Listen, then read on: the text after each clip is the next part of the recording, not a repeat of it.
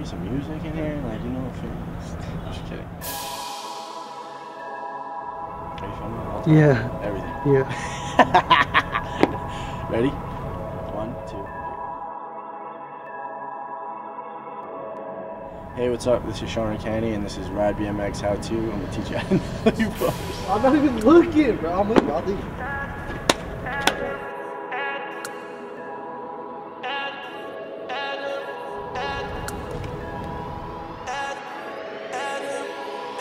Like, I did all mine on the ground. Kids are gonna be like, kind of fucked up when I was doing it.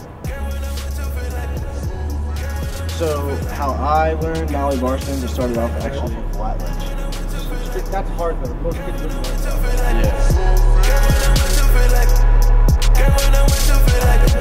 Yeah. So one of the first steps to a nollie-barspin is being able to nollie really well and do hop bar spins really well, and then find yourself a decent up ledge or a nice like mellow bank. Just get comfortable nollieing out of it, get your pop right. And then a thing that helps me a lot with nollie bars is as I'm coming up the ledge, like on your front wheel, I almost pull the hand that I throw with up towards my chest. So when you like throw the bar spin, almost try to pull it up towards you as you're throwing it, and it levels your front wheel out. After you get comfortable doing it up an up ledge or up a bank, you can do it off the side of the flat wheel, which is a lot easier because your back wheel won't catch. Then when you get comfortable doing that, you can do it straight off the ledge. Nollie 180 bars off things.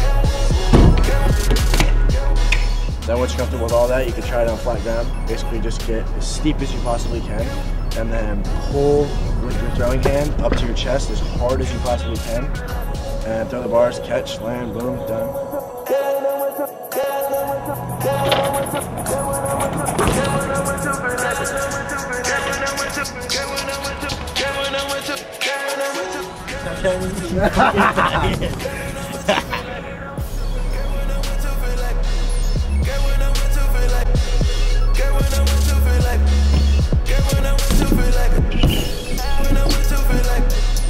After you guys learn your nollie bars, I'm gonna do an Instagram contest, hashtag SR nollie-bar, and I'll pick a winner a week after this video comes out for a set of stranger handlebars and a few t-shirts.